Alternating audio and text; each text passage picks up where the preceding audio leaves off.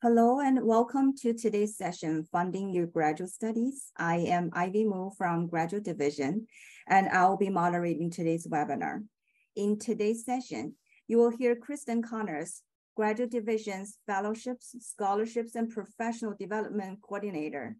She will share general information about graduate student funding, where to look for opportunities, and how to plan for application process.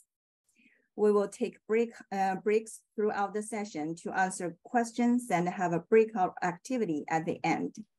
Kristen, please get us started. Sure, thank you so much. So as Ivy mentioned, my name is Kristen Connors, and I'm the Fellowship, Scholarships, and Professional Development Coordinator in Graduate Division. I've been at UH Manoa for over 4.5 years, but I've been in higher education for well over 23 years. And I have to say that working with graduate students and funding opportunities has been the most rewarding experience in my higher education career. So to get us started, I'd like to read a land acknowledgement. If you can kind of see in the background, it's a picture of McCarthy Mall, which is right outside of our building, Spalding Hall, where we're presenting from today in Graduate Division. So our land acknowledgement reads, Hawaii is an indigenous space whose original people are identified as Kanaka Maoli. The aina in which we gather at the University of Hawaii at Manoa is physically located in the Ahupua'a of Waikiki, in the Moku of Kona, on the Moku Puni of Oahu, in the Pai'aina of Hawaii. Let us collectively engage in the kuleana of becoming a Native Hawaiian place of learning, grounded in aloha aina. Okay, so thank you for letting me share that. Today, we're here to talk about money. And so thank you for joining me this afternoon.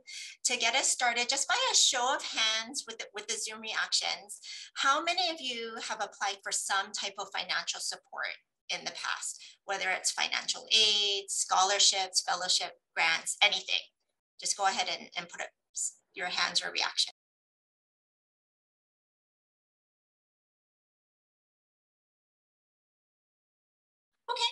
Okay, so a small amount of you, and that's totally fine. Okay, you can go ahead and lower your hands or close your reactions.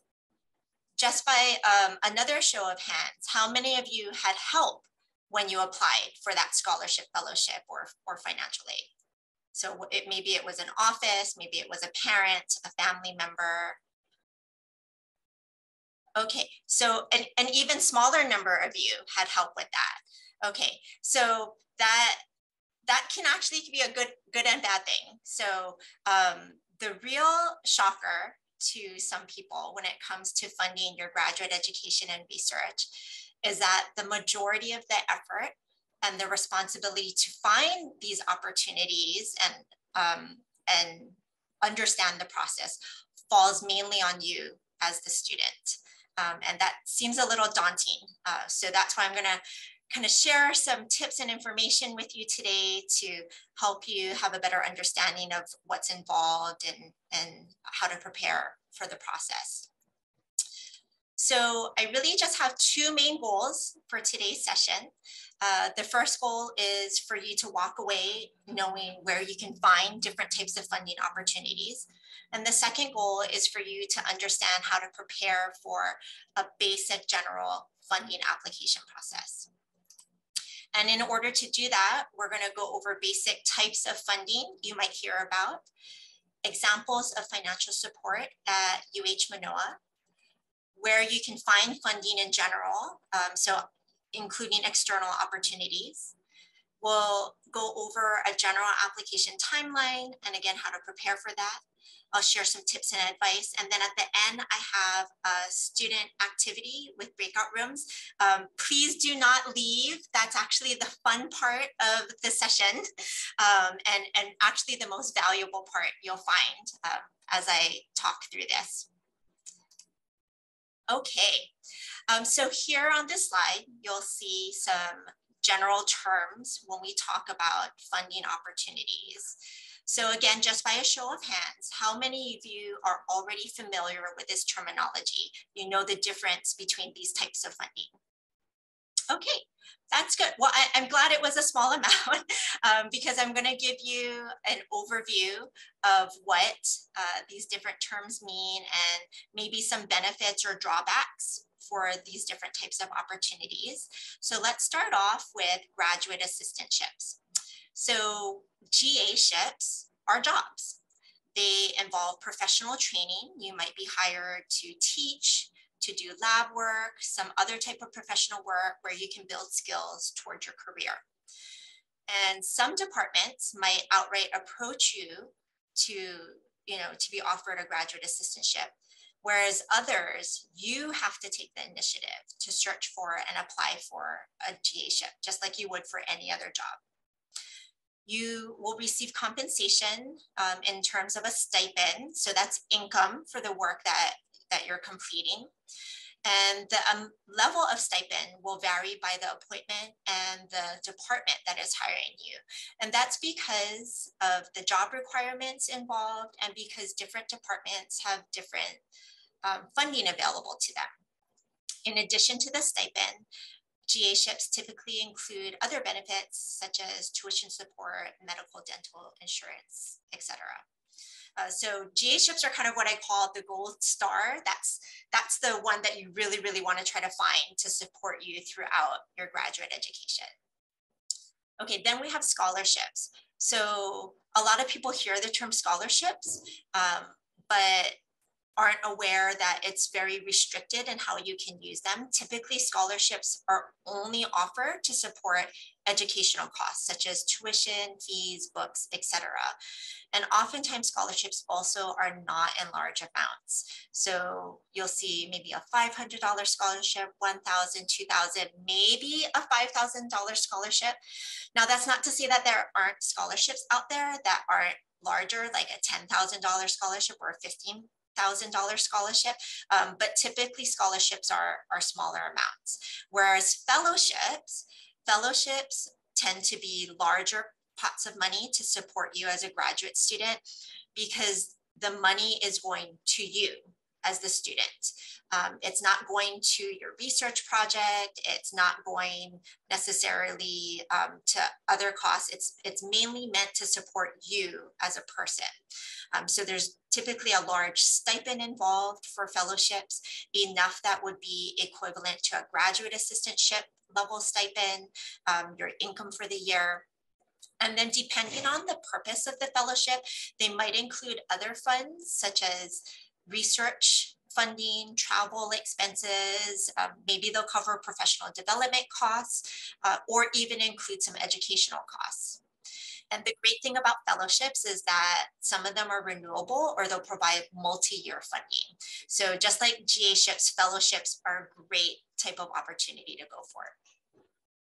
Okay, then there's the term awards, which can be used very generically. It's typically money that's given as a prize for excellent or significant research, some type of accomplishment like outstanding teaching that you've done in the past year. But it can also be used interchangeably with any other vocabulary that you see on this slide. So sometimes you'll be talking to someone about a fellowship and then they'll refer to it as an award.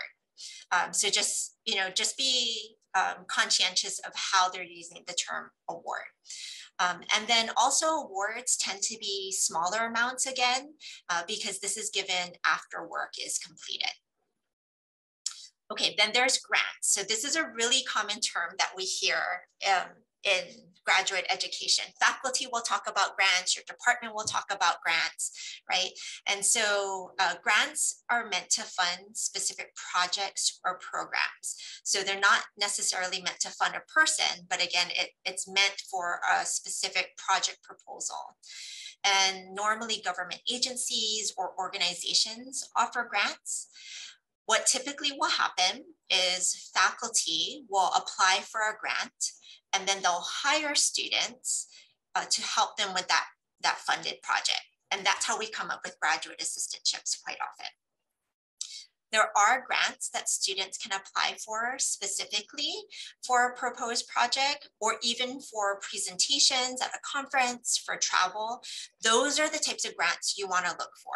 So again, when you see that there's a grant opportunity available, you just need to be sure that you're eligible to apply as a student, and it's not something that the institution, that University of Hawaii at Manoa, has to apply for.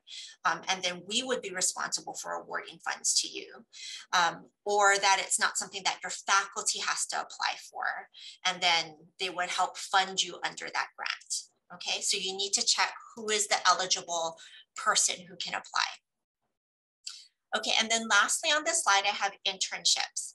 So most people think internships are just for undergrads, but there are internships available for graduate students through federal agencies, labs, in the industry. And these should not be overlooked. This is a great way to gain experience and help you to build your professional network. While the compensation might not be large amounts of money for an internship, really it's the professional development and the training, the exposure, the contacts that you make that really are the big compensation you're gaining from internships.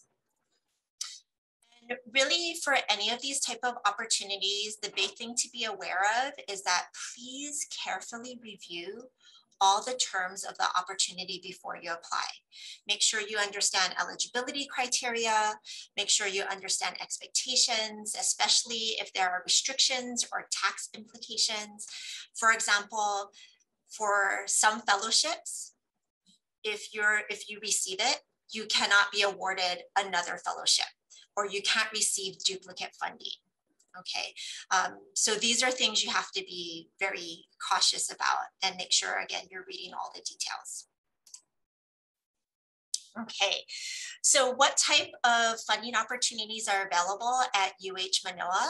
So we pretty much have everything that we went over on the terminology slide. Again, with graduate assistantships, while there are a limited amount of GA-ships available, it's not enough to fund all 3,000 plus graduate students here at our university.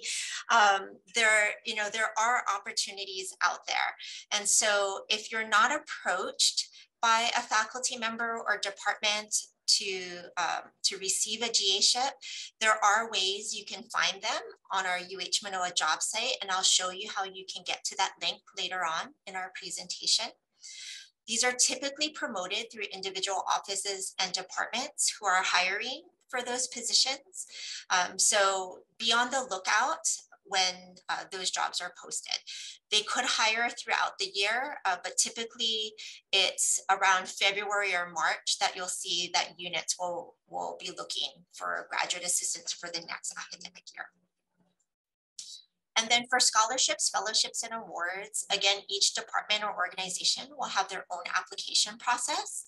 They are, again, generally promoted through department newsletters. There's actually a weekly email that's sent out by the provost office to all students at our university. So please be on the lookout for that email. While there's other things in that email, like events or important dates that are coming up, there is a section on that weekly email that talks about different scholarships or fellowships or grant opportunities that are coming up. And then you can click the links for more information. And then graduate division, we also manage a number of scholarships and fellowships and awards. So we have fellowships and awards for dissertation research. We actually have a fellowship just for being a graduate student in good academic standing.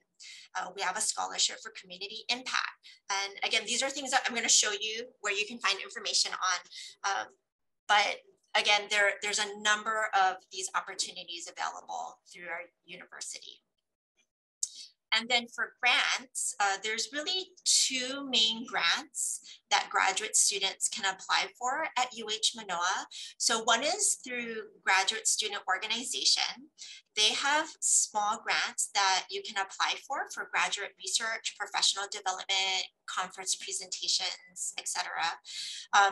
We just received word that the grant applications, they're going to accept grant applications for August. but that they are going to have applications on hiatus for the fall semester, and they hope to resume application submissions in spring because they're working on creating greater funding equity for all graduate students. But that is one of the grant opportunities you can apply for through UH Manoa. Then the other one is through financial aid services. So I know when you hear financial aid, you're typically thinking loans, but there's something called the Manoa Opportunities Grant. So if you submit a FAFSA, if you're eligible to submit a FAFSA, okay, you will automatically be looked at by financial aid to see if you're eligible for the Manoa Opportunity Grant. Typically, they'll award anywhere from like $2,000 or $4,000 an academic year for the Manoa Opportunity Grant. And as funds become available, they'll continue to award students who submitted their FAFSA throughout the academic year. So if you are selected for the Manoa Opportunity Grant, you will see that as part of your financial aid package. If you have not submitted your FAFSA for the 2023-2024 academic year, you can still submit it. And then again, if you are eligible for the Manoa Opportunities Grant, financial aid services will award funds to you. Sometimes more funds become available in the spring semester. So if you aren't selected starting in the fall, don't get disheartened. Maybe you'll be awarded in the spring. Okay. So now let's broaden this discussion of where do you look for funding in general. So not necessarily just with UH Manoa, but externally as well. Okay. So the first place I always recommend to students is to start with your academic department. So there's several reasons why I recommend this. One is your academic department will know what opportunities are available directly through their department for you to apply for and that you're eligible for. Two, they know of external discipline-specific funding opportunities that are available to you, as well as some faculty might be interested in working with you on writing a proposal for a grant.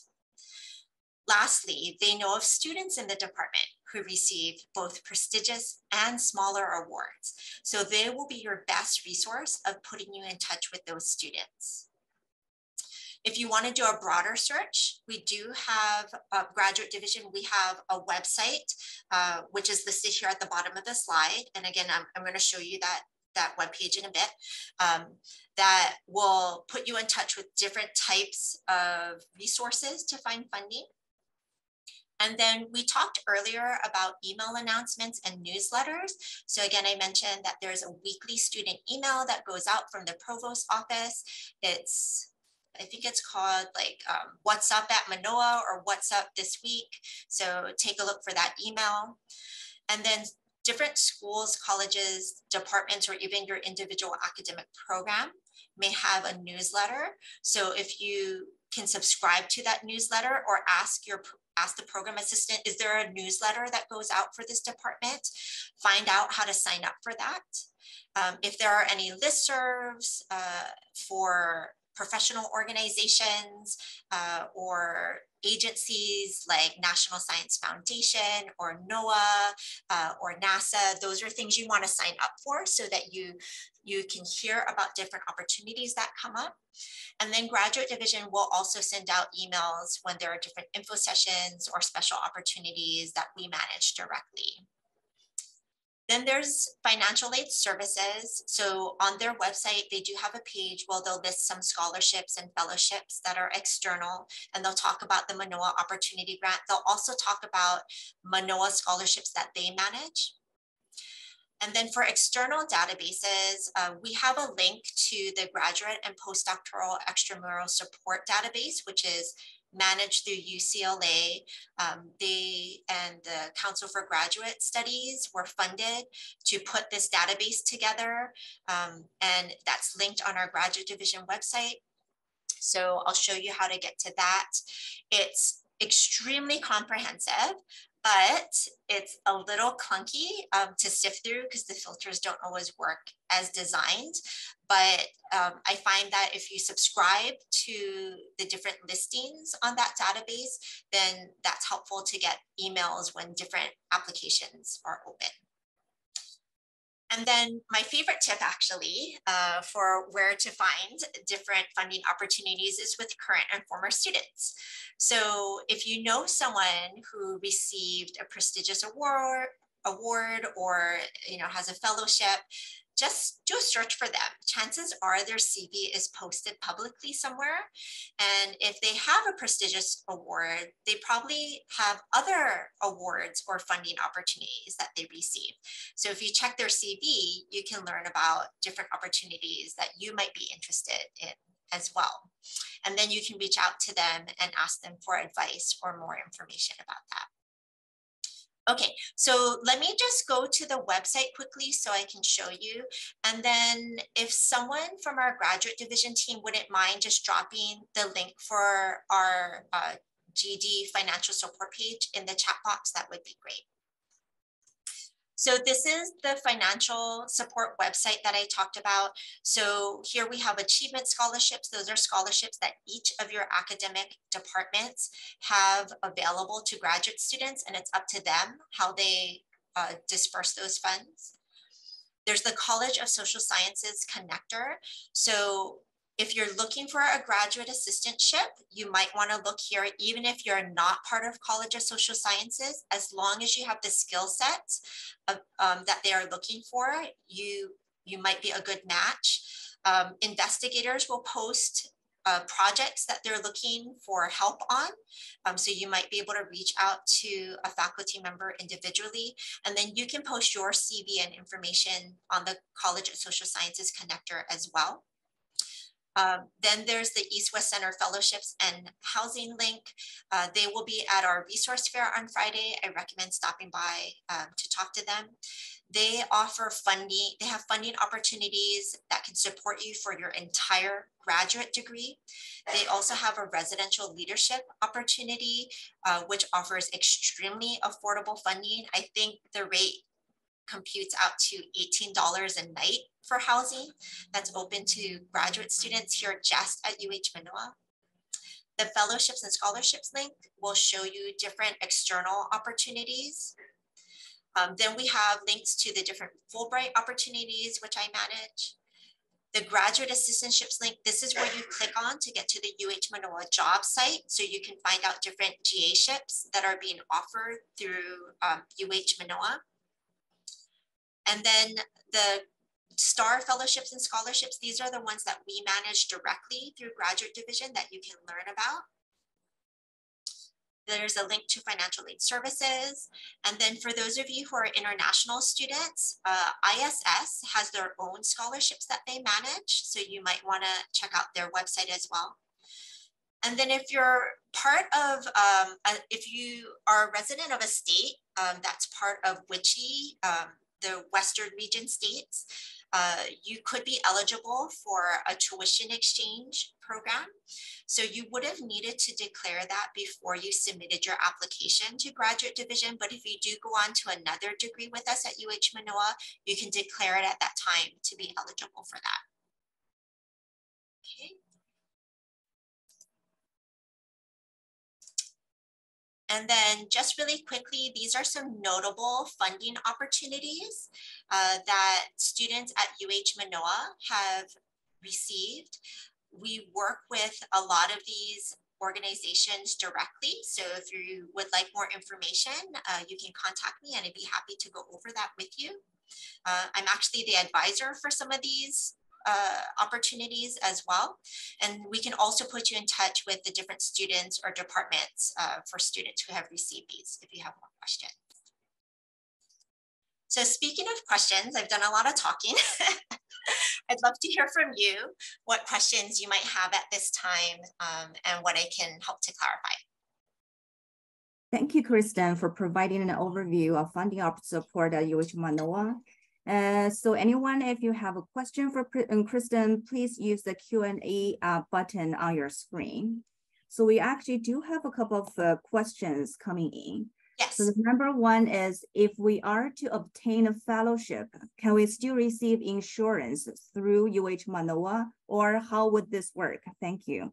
That's a good question. So some fellowships will provide you a small allocation that you can use towards purchasing your own health insurance. Depending on the fellowship, if they say that they have to be the sole or main source of funding for you, you may not be able to accept another significant award, such as a graduate assistantship. So you'll need to go back to whoever the funder is for that fellowship to determine if you can accept other awards or what other benefits you can enroll in. Okay, we have another question here. Who would be our point of contact for federal internships? So for the federal internships, typically you work directly with the agency on that. There are some fellowships such as NSF's Graduate Research Fellowship Program, where I'm the coordinating official for that. So I would be the point of contact at UH Manoa for that. So it just really kind of depends. So like with the Nancy Foster, NOAA works with you directly. With some of the NASA fellowships, and with NOAA, those agencies work with you directly. We don't work with you at UH Manoa. Same with like DOD SMART, DOD will work with you directly. Thank you, Kristen. So the third question is, can I apply for for any other scholarship, fellowship, etc., even though I already have a GA-ship? Yeah, so the good thing with scholarships is that they're normally stackable. Very rarely will a scholarship say that they have to be your sole source or primary source of funding. So if you have a graduate assistantship, you should be able to still apply for other scholarships. Fellowships is a different story. Depending on the fellowship, you may not be able to hold a graduate assistantship in addition to the fellowship.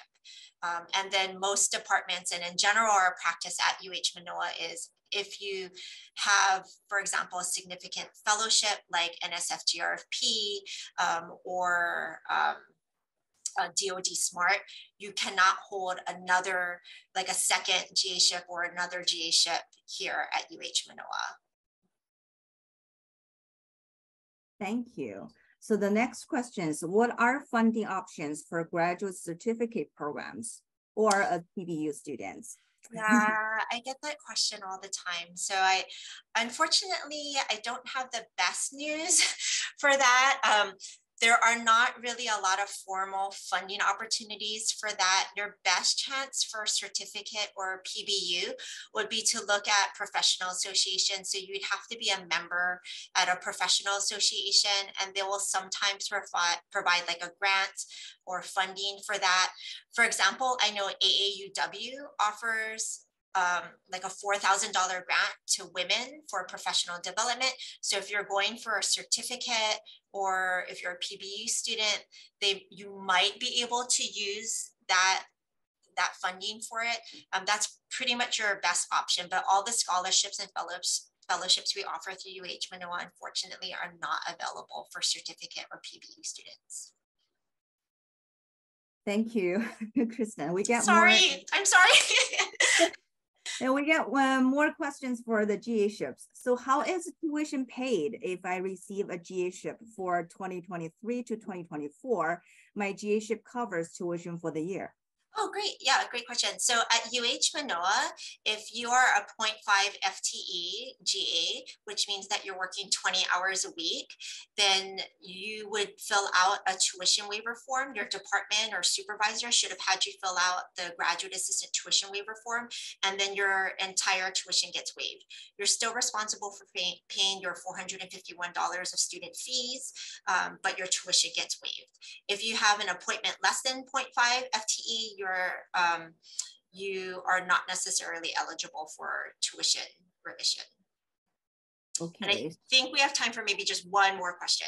Yes, so, yes. Yeah. It's also a GA question. So okay. For the GA internships, I heard there's a code to look for to be the tuition waiver.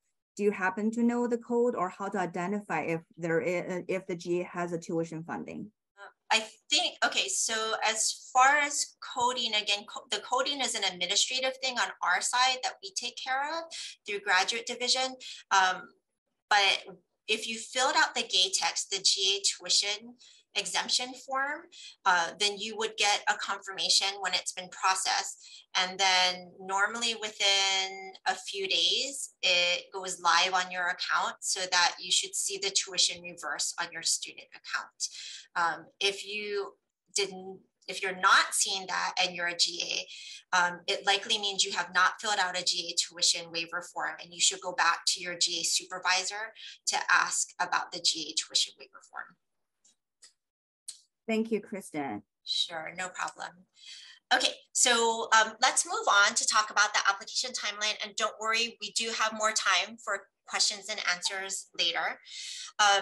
So the main thing I want you to take away when it comes to preparing for applications is that you need to start way in advance.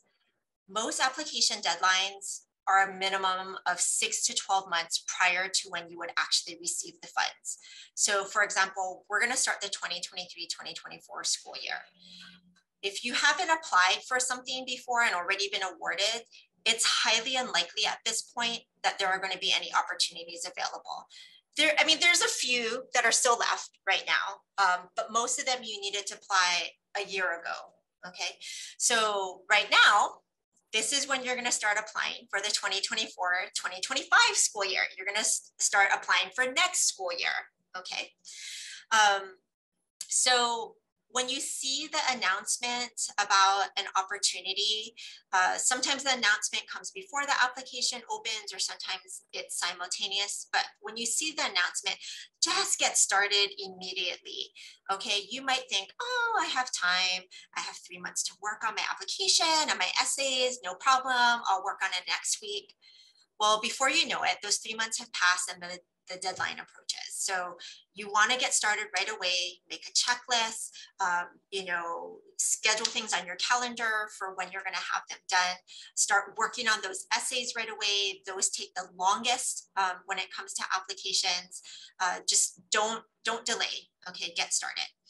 And then as you inch closer to the application deadline while the application is open, that's when you should have already started identifying who you want to have for recommendation letter writers, language evaluators, etc., and start reaching out to them. Just let them know. Say, hey, I'm interested in applying for Fulbright, and this is what I was thinking of doing for my proposal.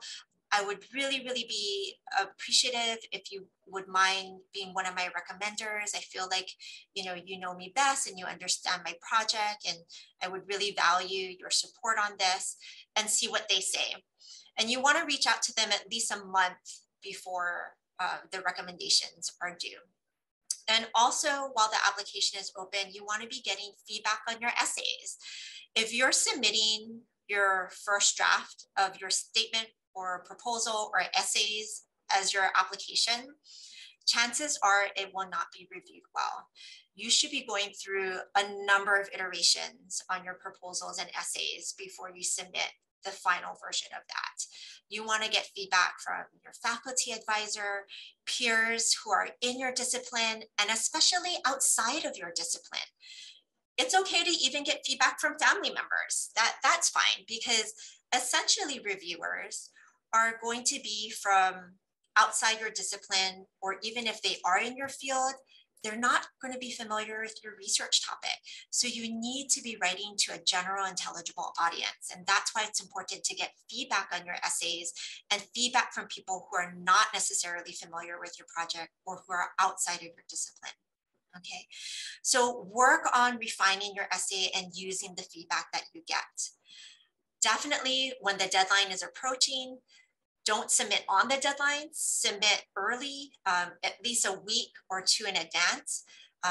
Some online systems get really bogged down as the deadline approaches, and you might find it hard to submit everything or upload things, and then you're going to be in trouble.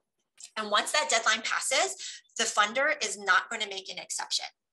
Okay, that's actually the first way they weed out applicants, is if you didn't submit by the deadline, that's it. Because to them, again, they're funding you to execute what you propose, and to meet your deadlines. So deadlines are really important to them. Some online systems have a limit. So if you apply too late, you're out of luck. They're not accepting any more applications. So you want to definitely submit early. And then go down your checklist. Did you make sure every component was completed? Did you meet all the formatting guidelines? Did you fulfill every criteria? Make sure everything is checked off, because again, if you don't meet all the details that's being asked for in the application, you might not meet the minimum technical requirements and not be considered. Okay. Then some application processes, the recommendation letters are due after you submit your part of your application. So if that is true, or even if the recommendations are due at the same time, always follow up with your recommenders. At least 2 weeks before the deadline, reach out, remind them that it's due, right? If you're not hearing back from them as the deadline approaches, make sure you had a backup, right? That's your time to start reaching out to your backup. And even though that could be an awkward conversation with someone, because they weren't your first choice, just say, hey, I'm so sorry I didn't reach out to you earlier. I'm really interested in applying for this opportunity. And I would love if you could, do a recommendation for me. I realize I need another recommendation. Would you be able to support me on this? Okay. And that's why I say, reach out and follow up with your recommenders at least 2 weeks in advance, so that if you have to use your backup, you still have some wiggle room and leeway on that. And then once everything's completed and the recommenders submit, send a thank you note to them, because you're building this relationship, you're maintaining a relationship with them, right? You may need to use them as a recommender again in the future. And so you don't want to just completely ignore them or not show gratitude for the time and effort that they put in to support you on your application, right? And when you hear back, whether it's good news or you didn't get funded, let them know, right? They're interested. They invested time in you. So, again, just say thank you again for writing. Unfortunately, I wasn't selected, but I'm going to try for more awards, and I'd love for your continued support on that. Okay. So I kind of talked about some of these tips and advice already, but we'll kind of go over these quickly, which is there are a lot of opportunities out there. You just have to look for them, right? Again, sign up for those newsletters, check those emails, right? Look on the websites, that you want to apply for when those applications become available, right? And then apply for everything that's feasible. It might seem overwhelming to apply for like 10 or 15 in the year, and that's fine. But you know what? You apply for one, and the groundwork's already set for your next application. You just have to tweak things and edit, or maybe expand on your essays for the next one, or shrink it down for the next one. So it becomes easier to apply for more opportunities once you've submitted one. As we talked about in the timeline, start early, make a plan, have checklists, right? Put it on your calendar, right? Don't lose sight of those deadlines. Pay attention to the application details. Just again, those little minor things like the text, the font that is allowed, the size of the text, the margins that you have to use. Those are really important, right? They're either put there because if you don't follow them, things might not actually fit on the reviewer side when they're looking at it, or they use that as their technical review, and if you don't meet it, you're automatically cut, right? So again, pay attention to the details. If there's an information session, attend it. Please attend it. That is your best shot to ask questions, to get detailed information. Oftentimes, they will have current recipients in those information sessions, giving inside tips on the application process and sharing about their experience. So I find those are really valuable. If you can't attend the information sessions real time, if it's virtual and being recorded, just register so that you can get the recording and go back and watch it. Talk to previous recipients. They are a wonderful resource. Sometimes they're even willing to share their essays with you. Now, do not copy their essays. Okay, that's definitely a no-no for several reasons, right? But sometimes they're happy to share so that you have an example, a model to work off of, and just kind of help you to generate ideas of how you want to put yours together, or it might trigger, new ideas for you as you read through someone's essay. Again, get feedback on your applications. Very important to get that from people within your discipline as well as outside of your discipline. And again, part of that is because you need to speak to a general intelligible audience, okay? So one of the things that I recommend is, have like, your aunt or your parent, someone who isn't familiar with your field or your research project, and if they can actually understand the basic language that you have in your essay, then you're in good shape, okay? And then again, have backups for references. Okay, so before we go into our breakout activity, I'd love to field some more questions from you. Thank you, Kristen. Those are very great tips and advice, and it's good to know that you really have to plan well in advance for most applications. We don't want you to wait until the last minute for sure. So we definitely have more questions in the Q&A. And the first one is, if I would like to turn my CV and resume tone up, and is there anyone who can help me on campus? Oh, yes, there is. Oh gosh, you know what? I should have had this website ready. So at UH Manoa, we have a writing center, which is under the English department. They are amazing. Do not be fooled. Okay, just because they are under the English department, they are open to all disciplines. They have worked with students from STEM fields. They actually, the writing director actually runs a course on writing for students in STEM. So they've helped with manuscripts, CVs, essays, grant proposals, everything. So you can book a one-on-one consultation with them. It's free. Oh, thank you very much for posting that in the chat box. The website is in the chat box. They normally open in September.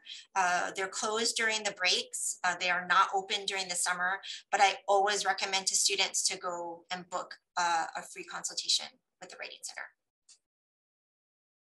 Thank you, Kristen. So another question is about, we covered some funding opportunities for the GCERT students, and a student asked, what about financial aid for certificate programs?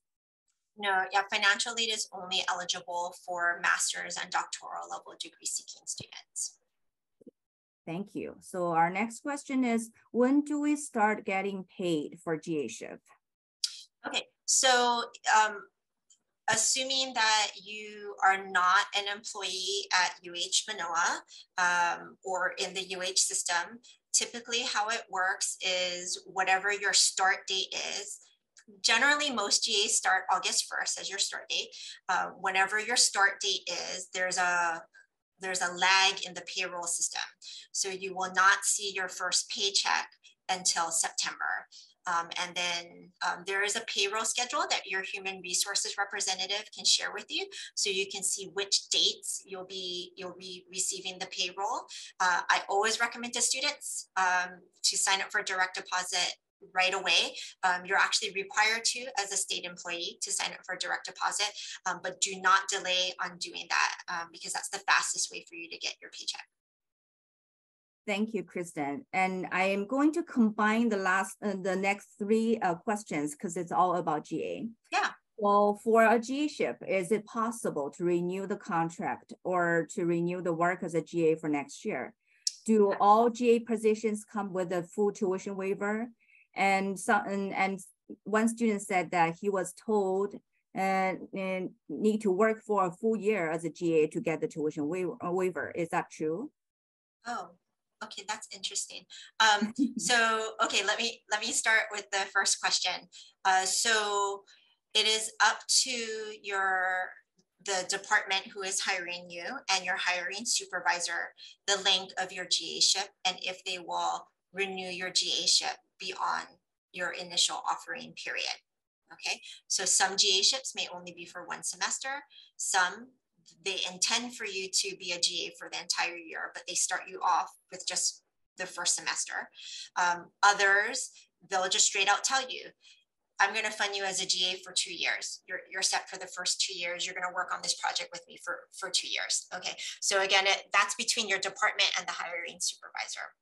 Okay, for the tuition waiver question, again, if you are a 0.5 FTE, again, working 20 hours a week, GA, then you should have filled out the graduate assistant tuition exemption form, which is on our graduate division website. Maybe someone can drop the link for the form site.